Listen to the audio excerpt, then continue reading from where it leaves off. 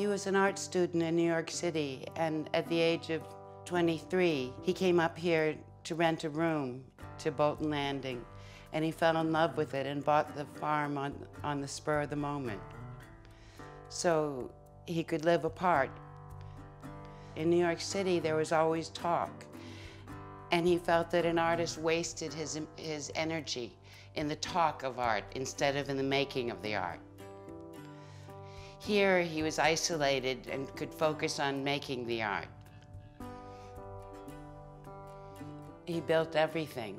He could fix anything, and in fact, people from town would come up with something they needed welded, and he would weld it for them in return for eggs or some barter system.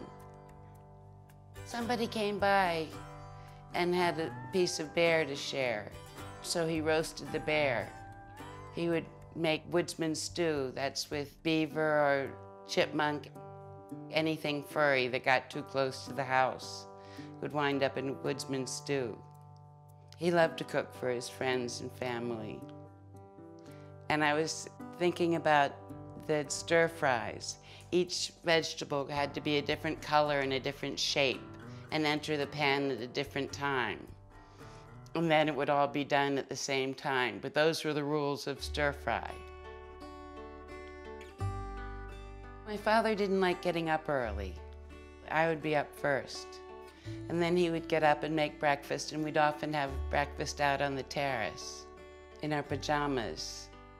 But he took time off to play with us. At night we would dance or stand on his feet and dance. And I loved that. Or he'd paint with us, and he'd listen to our ideas seriously.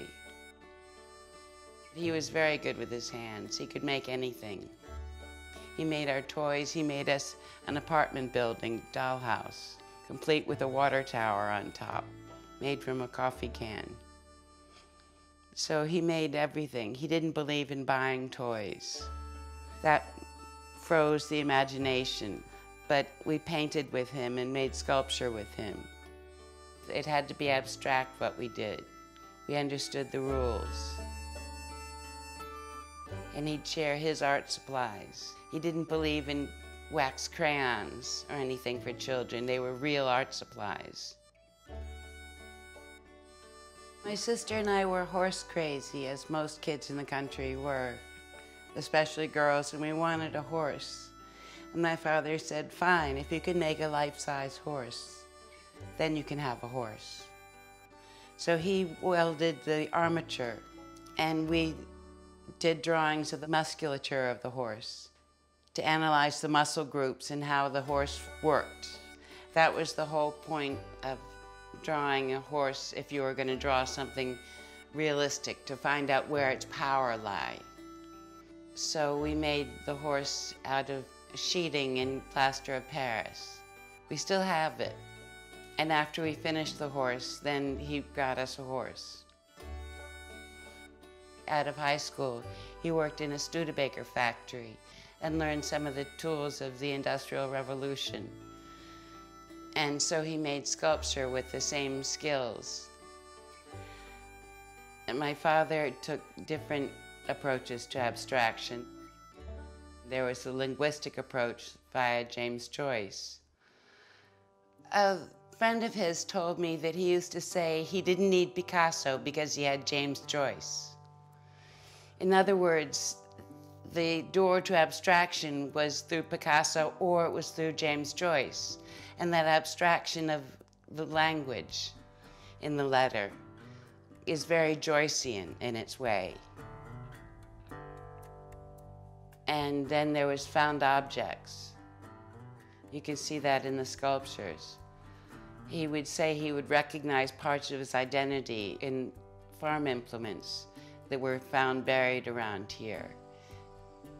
And he had a junk pile where he could select pieces that he needed to make sculpture with just what he needed at a certain time, and he would leave it in the pile. He called it to cure, to get rusted to a certain level that he wanted.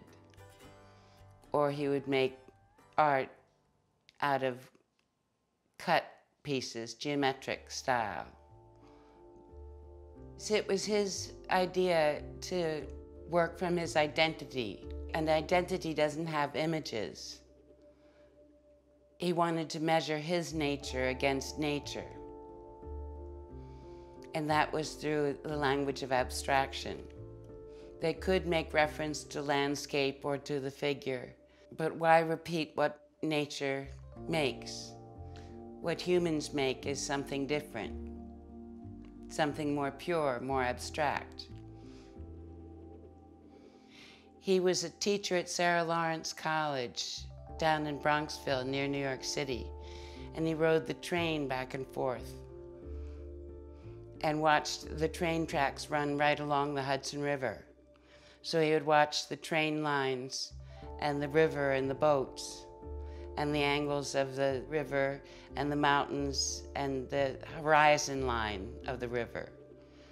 So you can see the lines of the train tracks in that piece, spinning through the air. It is an amalgamation of all those trips he took.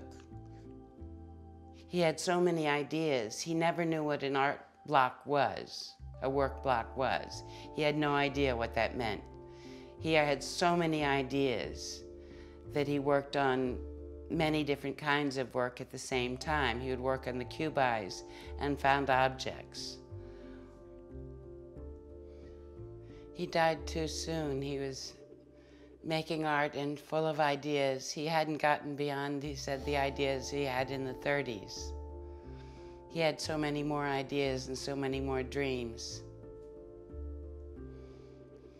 It was very sad that he died so young.